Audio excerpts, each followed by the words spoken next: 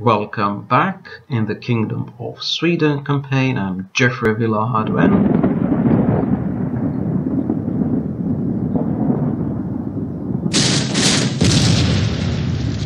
are following the campaign of the Swedish King Gustavus Adolphus in the 1648 mod.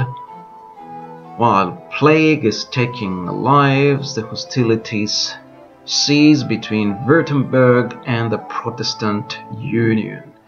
Our kingdom is the envy of the world, and scientists flock to us to study all kinds of study-worthy things. We are at 88% the strength of the Kaiser. Gustaf Horn is marching with his regiments of the Yellow and Blue Brigades to join up with our king. The Scottish Brigade is also sailing down the Elbe. Our king is on his way to Torgau with his regiment of the Yellow Brigade. The King's Life Guard of foot and part of the Blue Brigade are also sailing down to Torgau. A mighty army is being assembled, and a great battle lies surely ahead.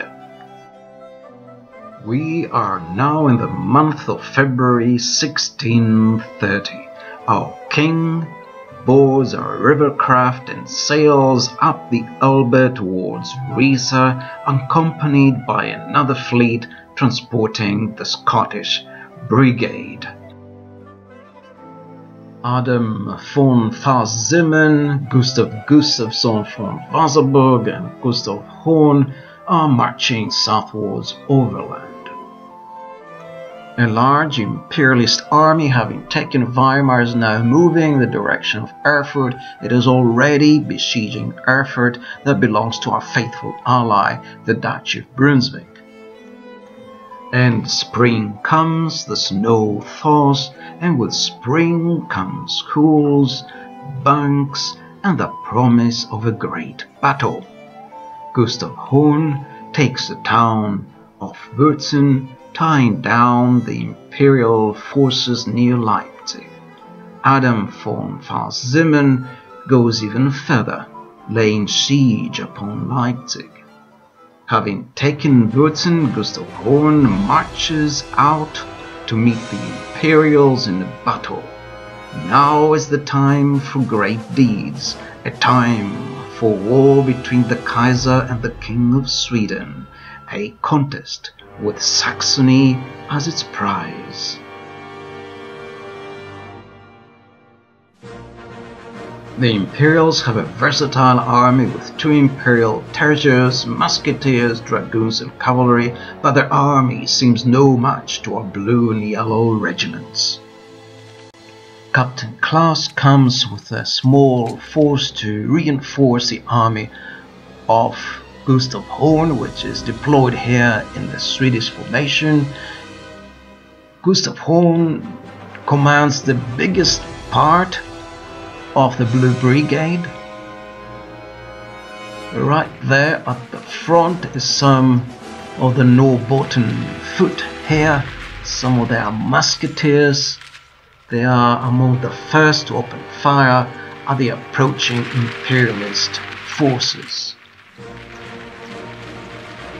And the Blue Brigade musketeers of the right regiment here are opening fire at the approaching cavalry.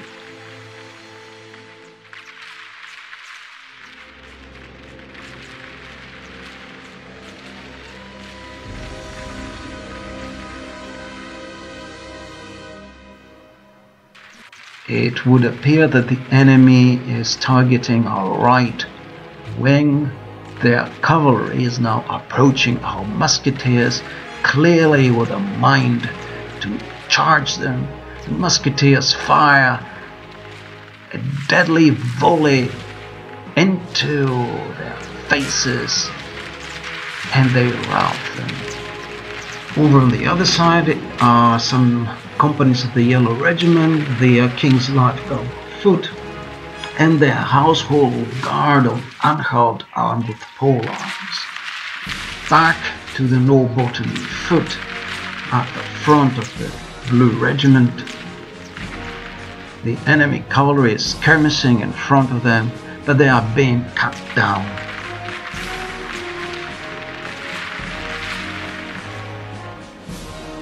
And finally, the pick of the enemy army, the Imperial tertius, are now approaching our lines. They're under heavy fire from our musketeers.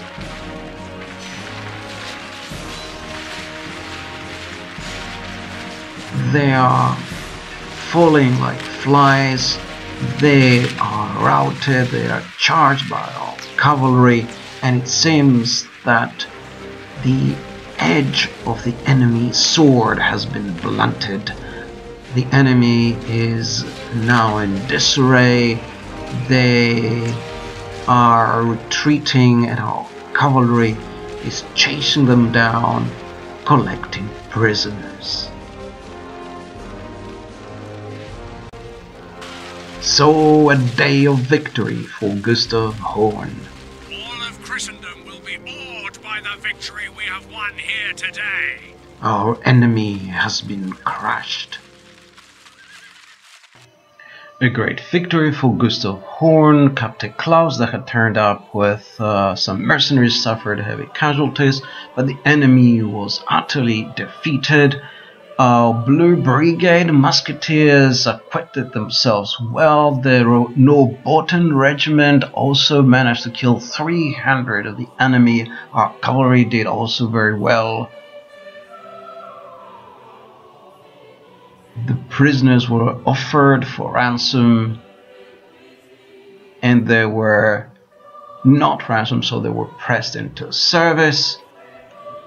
Gustaf Horn is now dreaded by our enemy. He has also gained some command rank. In the meantime, our king is now outside Riesa, and there are several enemy armies there under the command of Albrecht Wallenstein himself. He is there, and our king attacks him in battle, in a night battle, to avoid enemy reinforcements coming to the aid of our enemy. And a great battle is about to begin. A clash of titans, a battle between Gustavus Adolphus and Albrecht Wallenstein. Gustav Adolf commands the Yellow Brigade. He has also been reinforced by some companies of the Scottish Brigade. Here is one regiment of the Yellow Brigade on the right. Wallenstein is approaching.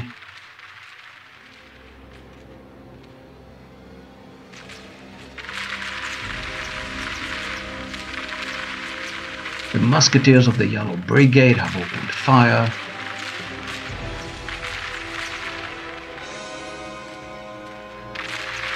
I see, George. Our men have slain the enemy general. Without him, his troops will lose their will to fight. And already one of the enemy generals, Jacob the Scarred, has fallen. That bodes badly for our enemy. His army is now left without leadership and is likely to falter.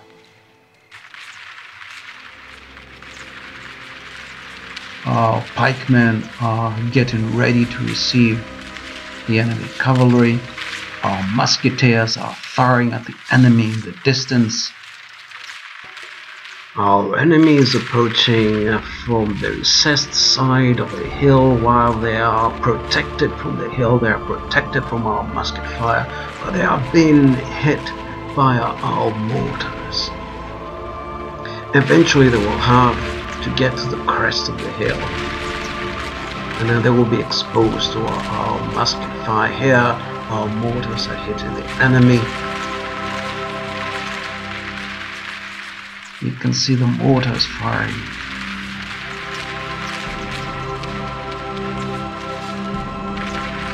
With a large part of the Imperialist army faltering and on the retreat, Wallenstein here is left with only a handful of men to take on the King of Sweden.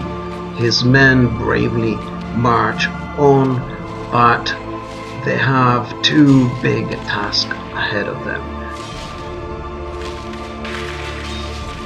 Approaching enemy units have come under fire from our Scottish archers and from our mortars. They have been routed, also in combination with the fire from the musketeers. Our pikemen move forward to counter the swordsmen and cavalry approaching, but instead they flee.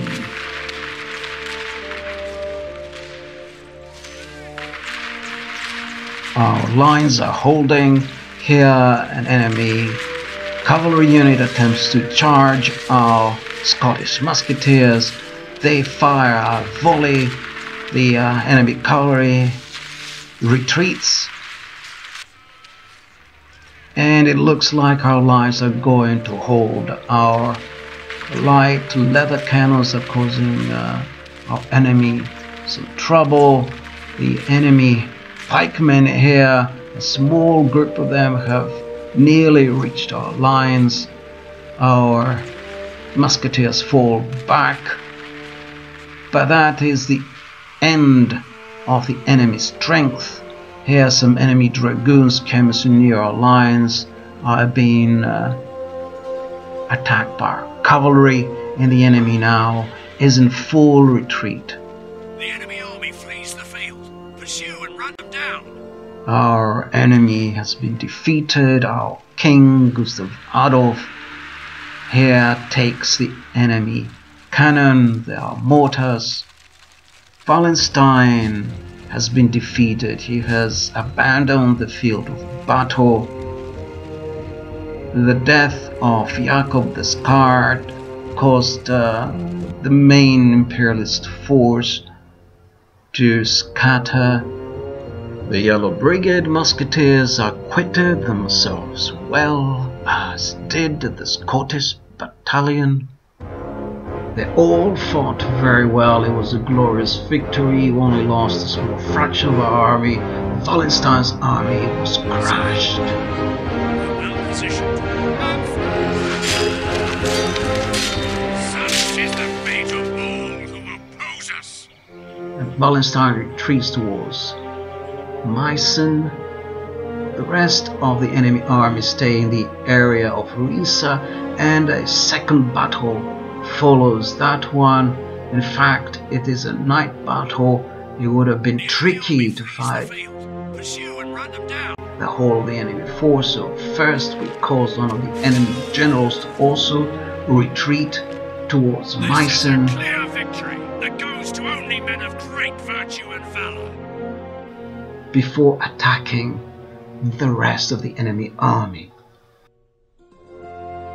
So we have gained another victory near Riesa. We have been victorious here, as Gustaf Horn has been near Leipzig. Our enemies in the back foot. One more battle, the final battle near Riesa. This time our enemy is stronger and more numerous. They have good quality men, especially very many musketeers. Our king marches into battle with his Yellow Regiment and the Regiment of Scots, and he is reinforced by Captain Samuel. Our king arrays his army for battle in his favorite Swedish formation. In the distance on the left are the approaching reinforcements of Captain Samuel Gustaf, while in the center in the distance is the approaching army of our enemy. They are approaching from the recessed side of the hill. Our musketeers on the left have already opened fire, and now we are firing with all guns. Our enemy is once again approaching from the recessed side of a small hill, but they have been stalled by our harrowing musket fire, and not to mention the fire from our artillery. Gustav Adolf has brought into battle his dream army. He has the Yellow Regiment of the Yellow Brigade. He has a regiment of the Scottish Brigade, and of course he has his favorite light artillery. What more would he wanted? This is his playground. This is his moment of glory. This is how he wants to show the world how to fight. So you may have just noticed the units of Samuel Gustaf have already flanked the enemy. They are the ones coming down from the hill. They have attacked the enemy flank. The musketeers here in the foreground are under fire from our artillery, and our musketeers are behind the Riesa side of the hill, but that's not going to save them. Here are the musketeers of Hamilton's regiment in front of the Yellow Regiment pikemen, and mortar fires also hitting the enemy lines. The enemy musketeers are losing this fight.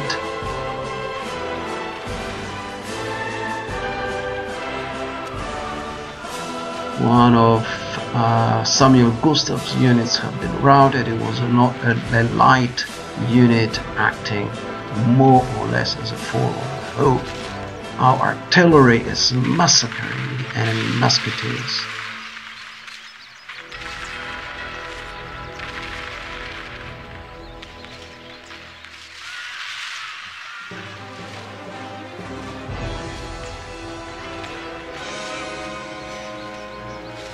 And our enemies at the end of their strength. They are trying to rearrange their lines. They seem to have lost their cohesion and their discipline. Some of them seem already prepared to flee.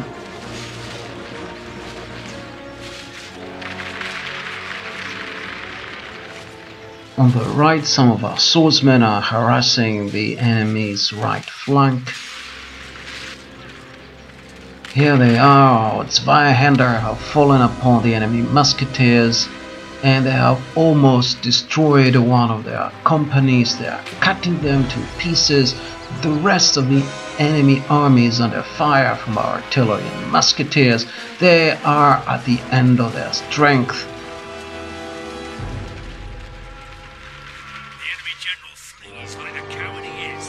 The field is strewn with dead Imperialist soldiers, and now our enemy has been routed. The enemy general has been slain. Our enemy flees the field of battle. But that was just a musketeer, so here our king retreats back behind his Swedish formation, because now the enemy pikemen advance forward. They also come under fire from our artillery and musketeers.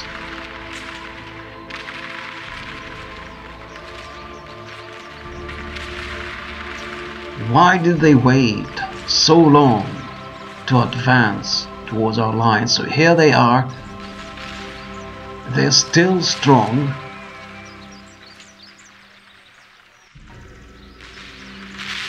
Under heavy cannon fire and musket fire, the enemy pikemen are now prepared to advance over the crest of the hill. Our fallen hopes have been routed. Samuel Gustav's men have been dispersed, and now is the moment for our pikemen to prove themselves. So our pikemen advance forward into a push of pike with the Imperialist pikemen.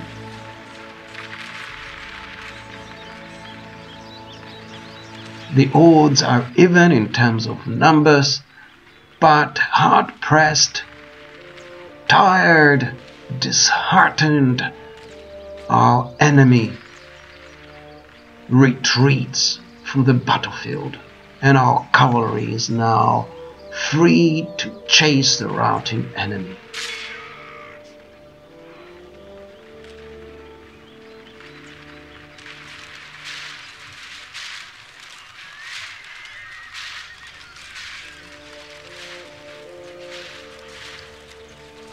Gustavus Adolphus, our glorious king, has won another battle. The enemy flees, they have been defeated, they retreat in shame, they are in tatters, and our king is collecting prisoners.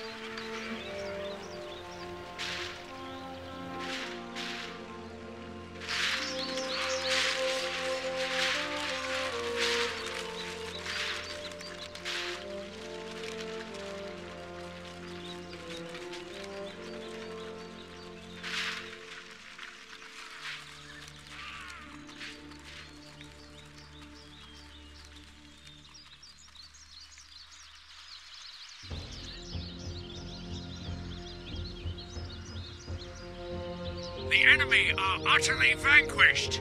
This is a great victory worthy of only the mightiest of generals. Captain René's army was completely destroyed.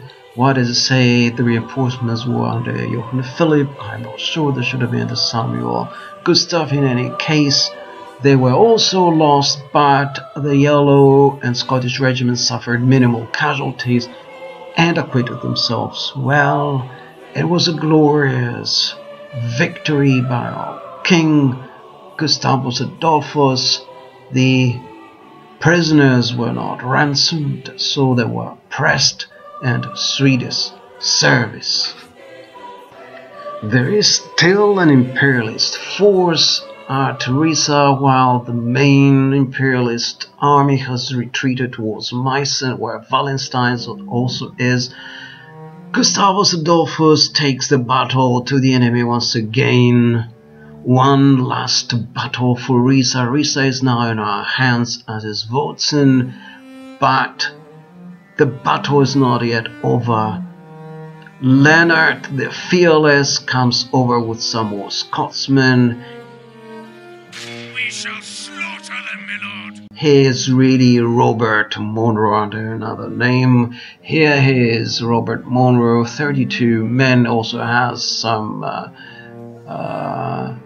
men under his command. Captain Johann Philip joins them. The main army is the army of Gustavus Adolphus, and the last remaining force of the Imperialists is commanded by Captain Theodore, some 1800 men.